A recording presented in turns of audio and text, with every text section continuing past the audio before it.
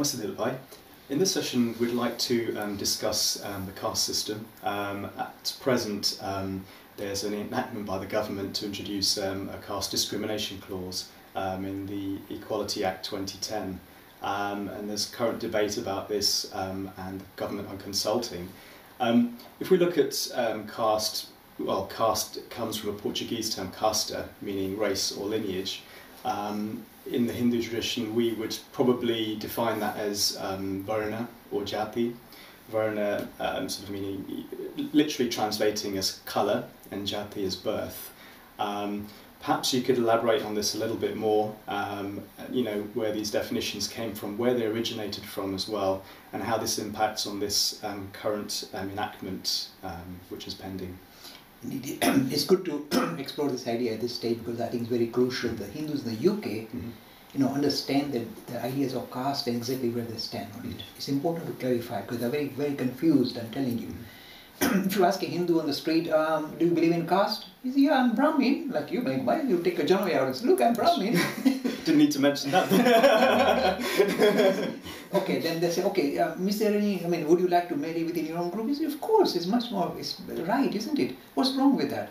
And you say, oh dear, there seems to be caste discrimination visible in the United Kingdom. Now, this is actually seriously flawed. Let me explain. First of all, in order for us to understand the idea of caste or division of humanity, you know, people always subdivide, they always kind of produce, you know, stratification in society. Forget about society. Even in a family, there is stratification. If you, until about 100 years back or 50 years back, in the Hindu family or even in all families throughout the world, the father was the head of the house. He was the money earner and the wife was there to, you know, confined to the kitchen and working and looking after the children and so on. And the husband was kind of making money and controlling the household. Standard stuff. Is there anything wrong? No, you have to divide labor, saying, okay, the husband's job is to make money and earn money and the wife's money to keep the house. That's fair enough.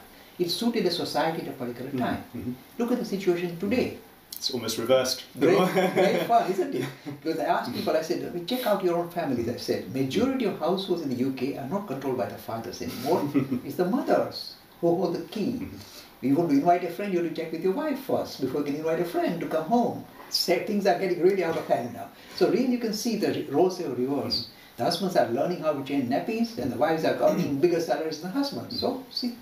So, division is understandable, but you must take into account the context in which you find yourself. 100 years ago, the husbands were the main money earners, so understand that they were the head of the household. Now, situation has changed. So, classification is still there. You divide, saying, okay, I'm going to do the shopping, you do the, you know, this and that, so you divide labor within a family.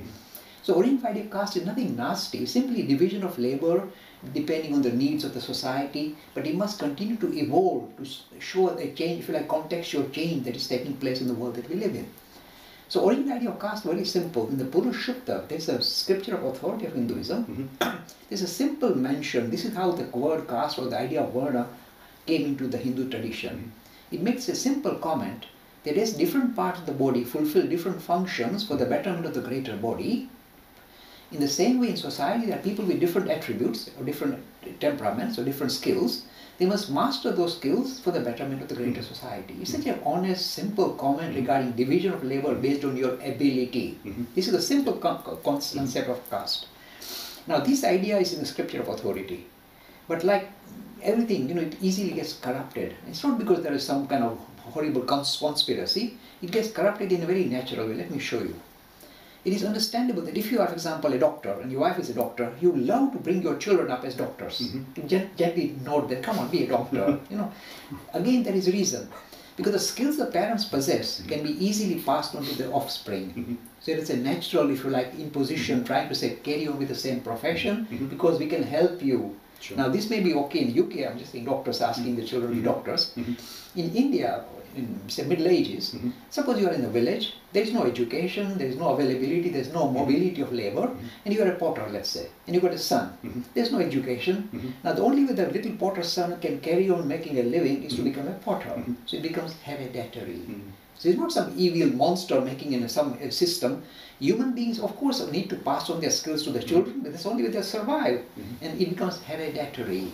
So if you are a medicine man in the village, your son or daughter will become a medicine woman or whatever. So it's a natural thing for transition. And again, there's another problem that we have in every society in the world, and that is that you create a hierarchy. That's right, yeah. Now, this is understandable. Why? Because again, in every society, you require a little bit of stratification. So there are some people who are good at governing, like very good kings and, fighters and, administrators. So you have one class who are administrators, fighters. There's another class who are intellectuals, who are very good teachers, etc. So they say, okay, we've got another set of people who are very intellectual, so give them a different, if you like, hierarchy. There are those who are administrator, another hierarchy, the Kshatriya. Then so there are people who do trading, or traders. We call them Vaishya. Again, this is just your temperament, you perhaps inherited from your parents, etc. You become a Vaishya.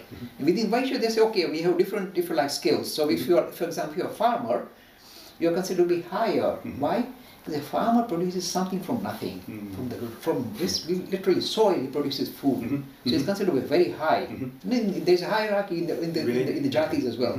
So the farmers are given very high priority because they are producing something from nothing. And then if you are, suppose you are a shoemaker or a potter, they say, well, you are lower down the rung. The hierarchy develops naturally. So intellectuals, administrators, the traders, and then there's those who are riffraff, I'm sorry to use the word, there's the people who just have in the service industry, so maybe working for McDonald's now. They call them, I'm going to get real stick on McDonald's. They're considered to be in the service industry, so they're considered to be okay at the bottom ring. The moment, look, you get the UK, people who are intellectuals get huge salaries in the banks, of course now they're in banks. They've got the commerce and the intellect. So they're really kind of Vaishya and Brahmins combined. And there are poor Shudras who are working on living wage, the minimum wage at the bottom of the rung. So a hierarchy develops, not because there's some evil monster dictating, it's naturally, if you like, social evolution. So it's almost like a social stratification. Social stratification. So it is not a nasty thing, but then this thing became very stodgy and became kind of fixated in the Hindu scripture. And then while it paraded as Hindu injunction, that there is a hereditary hierarchical caste system. The scripture of authority, like the Purushottama, never mentioned hereditary or hierarchy. Simply said division of labor based on age and ability. That's a varnashram. But in no time, it degenerated into a hereditary hierarchical caste system in India. And it paraded as that as a religious injunction for thousands of years. You see, there is a lobby that's trying to say that it doesn't belong to Hindus at all, and that I don't agree. It's interesting. I mean, the caste system as we know it today possibly is a diluted version of what it originally was. And I think some changes have arisen. So originally, if we look at the Vedic period, that's when the Varnashram, or rather the Varna system, came about. But I think post-Mughal periods and possibly British classification of different types of caste has resulted in what we know as a caste system now. And perhaps that's incorrect because caste should be determined by your ability rather than classifying you in a particular category based on your social status or your clan or your tribe or your heritage. So it's quite interesting how that distinction has come about. You see, the idea was very pure. Division of labor based on your ability. It's a very pure idea that every modern society adopts. That's why you have streaming of youngsters going to study different subjects depending on their ability, not what their parents were doing. That's right. So every modern society uses this idea of division of labor based on your ability. Yes. That's a pure idea. It degenerated into a hereditary hierarchical system which has become seriously outdated. Now in India, of course, if you have this regulation saying you mustn't discriminate, I understand you must do that because you must protect those people who do not have the mobility. But now the the social landscape of India is changing, socio-economic landscape of India is changing so dramatically that Bill Gates said, look, IT, forget about potter's wheel now, come and do IT, and everybody was jumping on that. So the socio-economic landscape will demolish the hereditary caste system in India, not us preaching it out of India, out of London, but the natural socio-economic landscape changes in India will automatically demolish the hereditary caste system. So it doesn't, it will happen naturally and it will take time, but it's already happening in dramatic manner at the moment in India. I think, the issue's recently been raised with the reservations and sort of some of the caste that feel, deprived or neglected. And we're seeing a lot of that rise up again, even though, some say that the caste system is now defunct and it's not, I think it's still visible there. It is very important that we recognize the problem and face it rather than try and hide it. Look, a lot of people say, why do people convert from Hinduism to other religion? One of the reasons was the caste. The lower caste were so severely oppressed The only way they could get out, like Ambedkar, the person who wrote the Constitution of India, he was a complete outcast and got so fed up, he said, I'm going to become Buddhist and then I write the Constitution of India. So you can see that we have been nasty. Look, one best thing, the hereditary hierarchical caste system of India is not Hinduism, it's an atrocity that paraded as Hinduism. You must make the distinction. And Ambedkar did the same thing. Look at the honesty of this man. He said, this hereditary hierarchical caste system was not preached by Hinduism, cannot be preached out by Hinduism. It's a socio-economic stratification, visible in every society in the world. Even today, if you are a communist, you belong to a certain hierarchy, you can go to the Black Sea and have your holiday, otherwise you just stay and starve. So in every society, there is a hierarchy and there is hereditary element as well. This is not natural human, if you like, failing is the right word. In the UK, of course, and this is what I tell the legislators. I say, if you want to put in a law saying no caste discrimination, please change the word to say no caste or class discrimination. Right. The what paraded as a hereditary caste system in India is very visible even today in the United Kingdom as the English class system. By birth, you know, you've got a silver spoon in your mouth and you go to top university and you've got top jobs and you get in the government. I mean, you know, we see that in front of us. So there is definitely discrimination based on your class in the United Kingdom even today. So you want to legislate against the class system rather than the caste system. Interesting. I mean, as Hindus or young Hindus in the UK, perhaps we don't see that so much as an issue, caste, you know, being so much of a problem. Whereas in the past, you know, you may have had to marry within your particular caste or within your community. Perhaps that maybe is still there with, I don't know, you have the Patel community and their gums, etc. But on the whole, in general, intercaste, you know, relationships or marriages isn't really frowned upon now. So I'd say that in the UK, it's not really so much of an issue for us Hindus here. In fact, it's good knowing why you brought this into focus. My aim is to tell the Hindu public in the United Kingdom, please be very careful when there is a consultation by the government regarding the caste issue. That in the United Kingdom, in just one generation, the hereditary hierarchical caste system has turned into a benevolent clan system. People with similar background, similar cultural background, linguistic background, kind of group together, celebrate festivals together. Perhaps they are quite comfortable to marry within their own group. It's a matter of convenience, nothing to be discriminatory. So a benevolent clan system is nothing to be kind of be worried about. We all have that. You know, I myself am a Lohana and I like to go in the Lohana, you know, the Garba. Let it be. So there's nothing wrong with that. It's not discriminatory. It's not a casteist idea. So it's a clan system. So I'm just telling the Hindu public UK, please be careful. When they ask you, is there a caste system, you can say, there is no hereditary hierarchical caste system. It's disappeared in one generation. Because everybody that I come across at university, almost half the Hindu youngsters are studying medicine or becoming optician or dentist or pharmacist. So where is your, you know, there are farmers in India, why are you doing that? Oh no, my mummy. So the hereditary element disappeared overnight. The hierarchy has disappeared as well. Forget about marrying people from different groups, if you like. Marrying people of other religion also is now quite normal, not frowned upon. In fact, it's encouraged sometimes.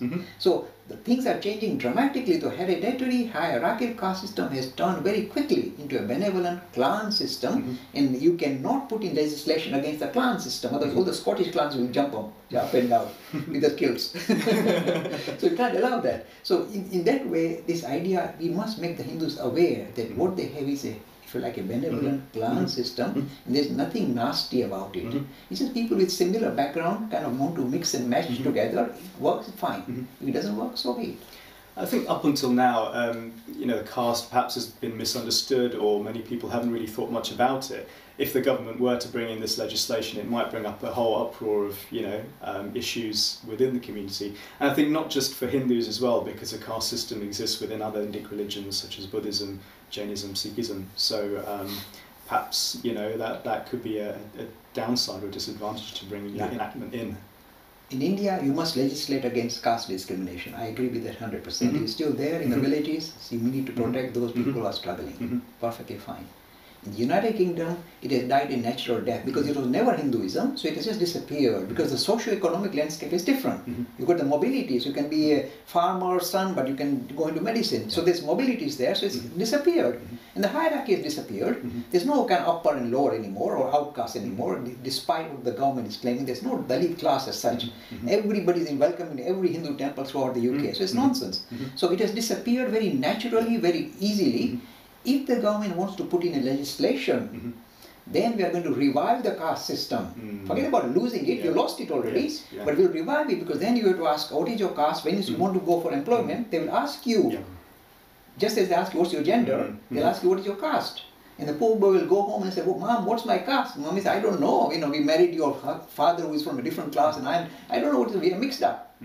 So how are they going to legislate? It's a very, very horrendous idea because it will revive the caste system. The thing that has already died, natural death, by putting it into legislation, they will revive it. And this will create tremendous problems. I'll just give an example.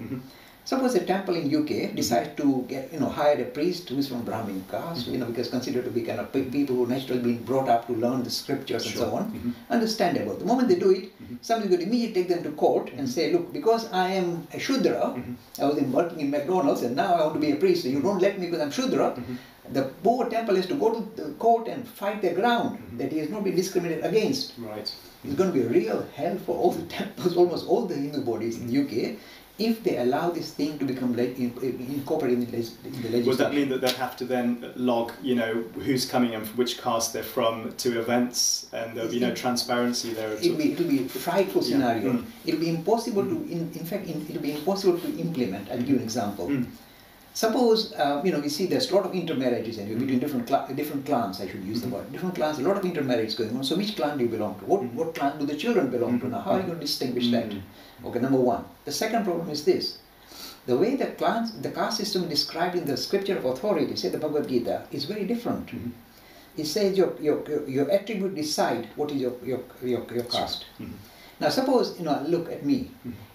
I teach, at top universities, so I'm a Brahmin. I'm doing that work. And then I stand up for my religion, so I'm a Kshatriya, I'm a fighter. And then I help my daughter in her business, I'm a Vaishya.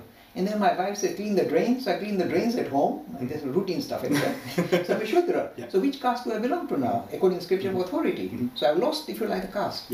And if I'm in, this intermarriage, which caste do the children belong to? So it's going to be almost impossible to legislate on this issue. In fact, I was invited at a senior judges meeting in Warwickshire about 6 months back. There were 100 senior judges, and I told them, if you legislate, I'll be in your courts trying to explain to you what is the caste and charge you with £1,000 per hour for watching it. Because it's true, because I can really take them apart. They don't know what they're talking about, and they want to legislate something going to an area where they are very unfamiliar, and they're going to get in a real mess. So it's a serious issue. Who are the proponents who are lobbying for this to go through at the moment? Look, I suspect, my language is very guarded, I suspect there is a lobby which is trying to undermine Hinduism in the United Kingdom and use this ploy to try and convert people in India. There is a lobby.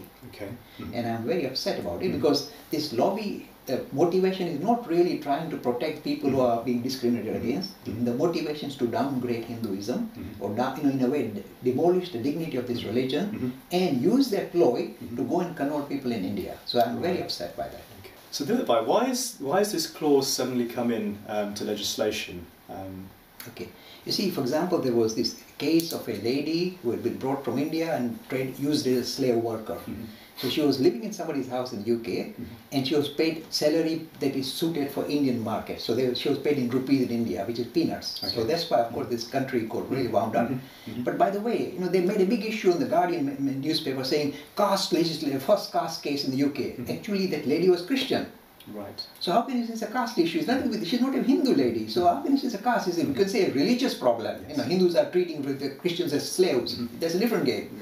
They didn't say that it's a caste issue. So you can see how poor the reason is this. In fact, this is so crucial that we put across in the media. The Hindus themselves are so poorly educated about the caste issue, they can't distinguish between this kind of very simple idea of division of labor based on your age and ability. It's a pure idea of caste in the Bhagavad Gita as well as in the Purushottam and the Rig Veda. The Hindus don't have a clue about this. They are now fixated that they think they are castes. Why is it? Because of poor education they have about their own religion. It doesn't stop there. somehow the West is so fixated on scriptures. The whole Western, ideology of religion is to kind of refer it to a scripture. Everything has to be. When I do in teaching of Hinduism, Mr. Lakhani, which chapter or which verse? I don't know. I'm just telling you straight off the cuff. I don't need to kind of refer to my scripture. We are not fixated on the scripture. The West is fixated on scripture. Everything Christianity has to be, St. John's Bible, whatever. They have to kind of get a, scriptural confirmation to anything you want to assert. We don't do that. We never had that. We are not fixated on the scripture. So the Manusmriti, the scripture which we promoted the hereditary hierarchical caste system, has been outdated for 500 years. No Hindu has got it in his house. But the West is fixated on it. To what extent? When I came to the system, in the education system about 25 years back, the GCSE syllabus in Hinduism had about 20% of hereditary hierarchical caste system as a teaching of Hinduism. I had to fight at Excel board, left, right, and said, this is an atrocity that paraded as Hinduism. It is not Hinduism. Take it out. They said, no, Mr. Lakhani, it is Hinduism. I say, it's not. I said, would you teach the Inquisition as Christianity, or Crusades as Christianity? This happened in the name of Christianity. Oh, no, Mr. There's no Christianity. I say, in that case, this is not, it's the atrocity that paraded as Hinduism. It is not Hinduism. Full stop. Take it out of the system. And most of the people in the system, in the media, all the major media like BBC, etc., most of the people have been weaned on a hereditary hierarchical caste system as Hinduism. They've been weaned because it's blame at Excel, if you like. All the awarding bodies, they can't take distinction. So most of the people in the United Kingdom who have come across Hinduism, they picked up on a hereditary hierarchical caste system as Hinduism. I had to fight at Excel to take it out. They've taken it out finally, but they had to fight them for 20 years. So what has happened is this: most of the MPs and even the people in the House of Lords have been weaned on hereditary caste system as Hinduism. So now they are saying, oh yes, you must legislate this nasty thing, you must but damn it, you've been taught the wrong stuff, and now because you are poorly educated, you're trying to introduce legislation to ban it. Because you haven't understood exactly what it is and why it has disappeared and why you can't revive it. It's poor education, not by the Hindus, by the Western media, by the people in authority, with the members of parliament. In fact, some of the Hindu members of parliament can't distinguish between a hereditary caste system and a benevolent clan system. They can't distinguish. They say, Mr. Lakhani, why are you saying it's wrong? I say it's wrong because it's disappeared and you're going to revive it. And because they have been brought up, weaned on hereditary caste system Hinduism, they are still ready to promote this legislation. I wish this kind of video material goes and knocks them out. It's necessary to really kind of fire. Thank you.